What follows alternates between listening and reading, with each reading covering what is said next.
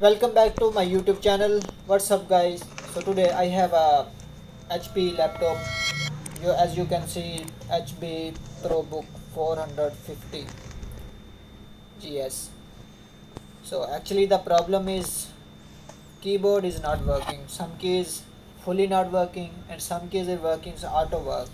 कुछ कीज़ तो काम करती हैं अच्छे से, कुछ कीज़ तो काम नहीं करती, जैसा कि मैं आपको शो भी करा रहा हूँ. As you can see, some keys are working and some keys are working automatically auto work. So I'm gonna test. So this M key is not working and some keys are working auto work. By itself it's working, as you can see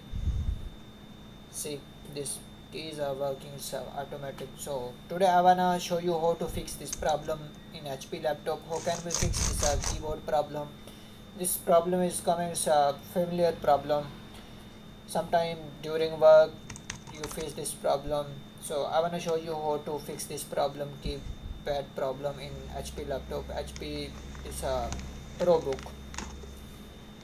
So first of all, I have to disassemble laptop. I have to remove the back shield. This is actually HP laptop, HP ProBook. So I'm gonna remove this part. First I have to remove first part and small part after I have to remove. So I have to unbolt this screw. After unbolt this screw, easily can remove this shield. After that I have to remove the small shield. This actually basically no need to remove this one, but I'm removing because I have to check the hard disk also. So I'm gonna remove this part also. Easily you can unlock, open the lock and be safe. So after that I have to check the screw. That's a keyboard screw, 2 screw. This third, there should be a 3 screw. So first of all I have to remove these 3 screw. After unbolt these 3 screw, I can remove the keyboard. So third screw is there. So I have to unbolt. After unbolt I can remove easily. I can remove keyboard. Keyboard is on the front side, no other screw. Let's see. Now I'm gonna remove the keyboard. We can remove with the opener. So as you can see, very easy to remove. There are some locks, so we have to open that locks. That's a plastic lock. It's not difficult, but we have to work with safely.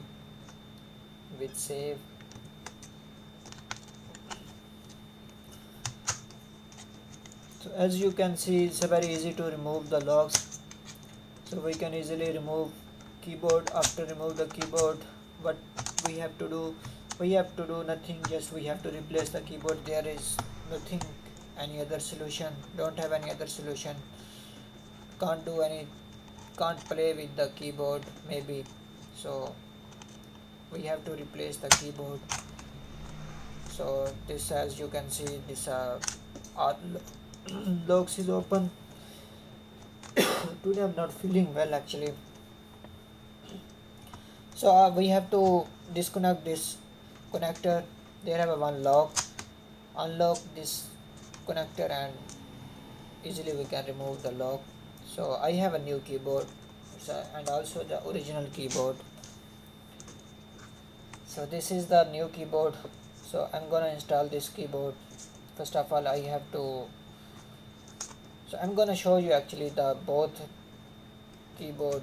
Actually this is the old one, so I have to bend this one, this flex I have to fold, so then I can connect with board and we can use like that.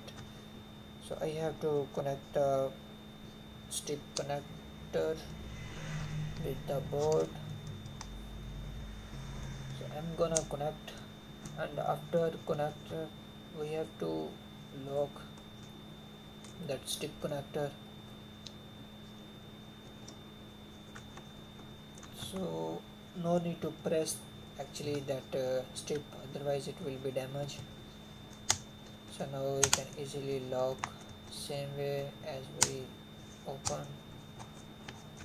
So we have to press the keyboard from all side, then can use easily. We have to press all locks, make sure these locks will be locked.